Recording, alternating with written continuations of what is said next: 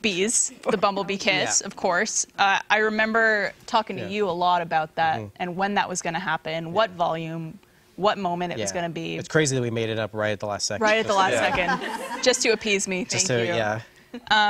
Woke. But I remember, I remember when you told me, go woke, go broke. This was when the Rooster Teeth executives came in and told us when we they had told to us make we the had girls to kiss. do it. But when you told me when we were starting Volume 9 that it was going to be that season, and I was like so nervous and so excited. And then I remember it was Volume 9, Episode 6, and I ingrained that in my brain. And the only thing I was doing to remember it was Season 9, Episode 6, reverse that, 69.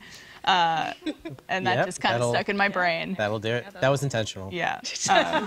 But I had been looking forward to that moment since almost the beginning of RWBY. It was very early in. Very, very early on. We were like, this is where we're headed with it, right? Yeah. And like, yeah.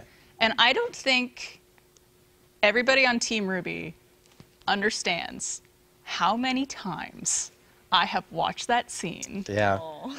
And the first time I watched it, you guys sent me an early cut of it. I was inconsolable.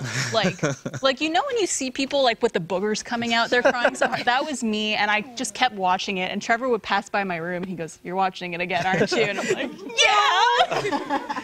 But it was just the most perfect and beautiful way, I think, to have that happen.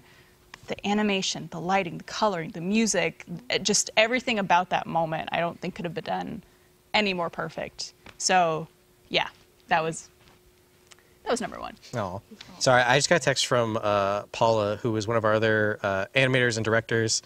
She couldn't make it today, but her daughter really likes, or Oliver likes the animated clips that we were showing. So, I also got a text from Aaron Zach earlier that was like, tell everyone I said hi. Oh, so yeah. Hi from Aaron Zach.